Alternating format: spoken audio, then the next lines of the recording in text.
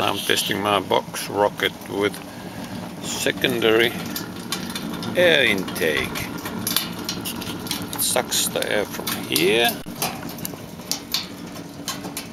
and then here's the exit for there it blows into the flames. I made a channel for the secondary air below the fire chamber.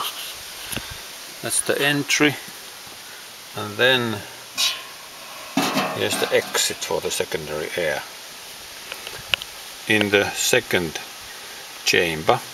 And the fire is very strong. And with the secondary air intake there's no smoke puffing from the feed tube at any time. With secondary air intake the temperatures are a bit higher.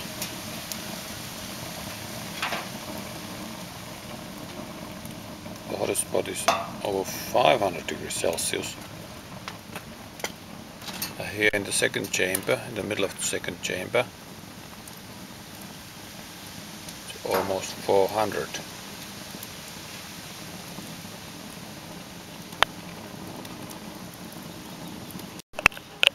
In the third chamber, and then the fourth chamber.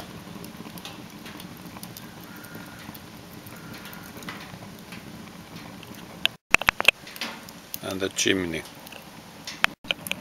With secondary air intake the temperatures on the cooking surface are quite a lot higher than without the secondary air intake.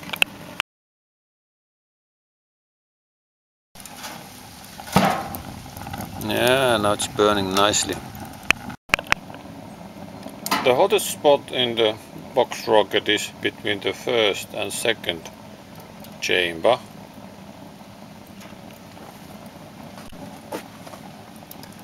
And then the back of the second chamber, halfway up, about 250 around. Third chamber,